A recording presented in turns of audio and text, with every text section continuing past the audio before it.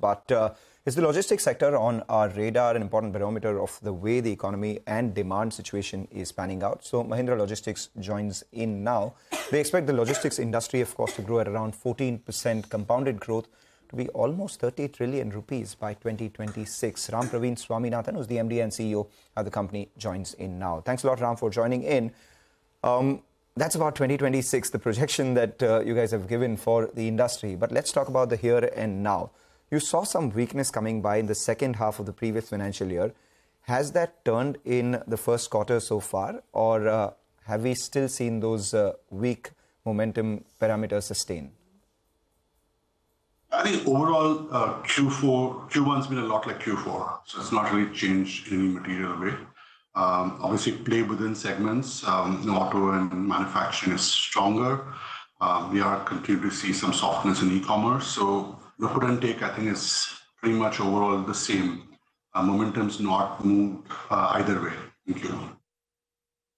What's the expected softness in the e-commerce space in the current quarter, the quarter gone by, and how much does it contribute to your overall volumes?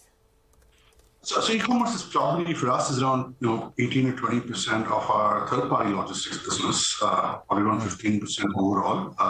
And I think for growth has been slower, and we are obviously seeing consolidation in terms of the first mile and the mid-mile, where warehousing space and assets, etc., are being consolidated because they're probably being overcapacity. And that's kind of the impact which we are seeing. And as I said earlier, slower growth than we expected. Last time we spoke, I think you mentioned, Mr. Swaminathan, that this consolidation, perhaps by the time we enter the festive season, things would start to look a lot better, and you'd be over with this utilization of excess capacity which came up during COVID, after COVID, because e-com boomed. Do you maintain that view? Yes, I think from what we're hearing, there are some green shoots clearly in terms of work which we are seeing with our customers. So we are an enterprise B2B company, so we essentially work. Our customers are marketplaces which end customers buy from, and we are seeing some green shoots in terms of expansions at different categories. So I'm still optimistic that by festive this year we should definitely see utilizations going up, if not new build-outs happening. You yourself are doing a lot of things. You had suggested that the Dubai hub, the charter operations that start in the first quarter itself. Just wanted to know whether it started. And you said that would help you accelerate volumes in the second quarter and the third quarter. How has that panned out? Moving well. We launched in the first quarter, and I think we've seen some positive traction. That's obviously cross-border logistics driven. So I think in the second half of the year, as we said earlier, in the second half of the year, we should see that adding to the momentum in our kind of cross-border logistics business. But it's going well. We are seeing some positive momentum with clients and customers, despite global softness. We are seeing some good momentum. Any projections for FY24 in terms of growth and margins? I know you've given us a long-term, a 5-year projection of 10,000 crore in terms of top line. But what about this year? What could the numbers look like? Demand this year is going to, right now we are probably expecting, it's a bit hard to predict. We have both organic and inorganic elements in our financials. I think the organic part of the business, I think we do expect, moderate growth in that business. And we are expecting consolidation of margins. That's something which we're working on.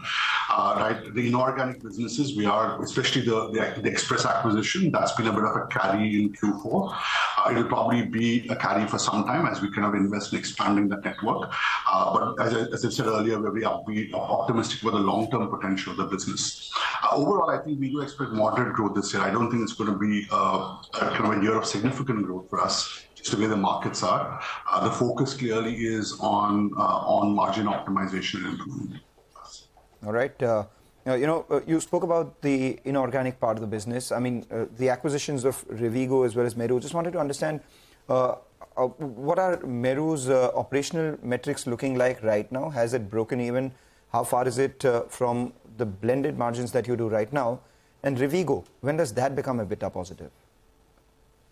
The Meru acquisition's gone really well. We acquired the business last year, and compared to a standalone loss of around 2021, 22 crores in FY21, 22. Last year, the consolidated business, all parts of our mobility business actually, saw a significant reduction in losses, and losses were only around 9 crores. We are headed well. I think this year we should see that turnaround really happen, good momentum in terms of demand and synergies as well, which is what's playing up there. I think the Rivigo acquisition, we are expecting that the business will be EBITDA positive in the second half of the year. We have doing most of our integration work right now, as we had earlier mentioned. So second half of the year, we should actually see the business being EBITDA positive. Okay, all right. We'll leave it there, Mr. Swaminathan. Appreciate you joining in. Good luck, and thanks very much for your time here on CNBC TV18.